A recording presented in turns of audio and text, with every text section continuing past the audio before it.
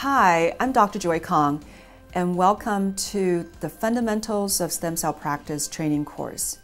I founded American Academy of Integrative Cell Therapy because I saw that there's a need for doctors to get fully educated on what stem cells are, what they can do, and how to administer it.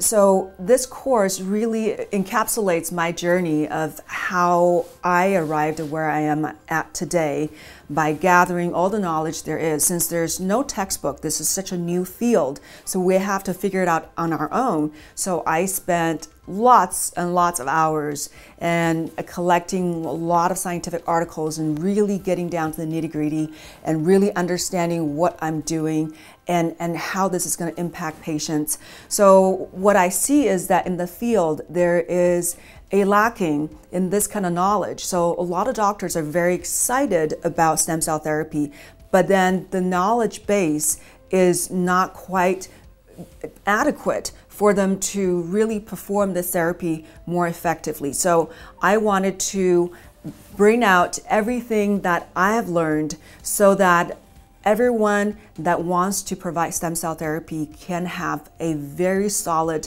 knowledge base, knowing exactly what stem cell science are, knowing what the different kinds of therapies are, and knowing what kind of clinical evidence that's been published, that's been around the world, and also knowing about different ways of administering it and how much to give and what are the other factors that may affect it.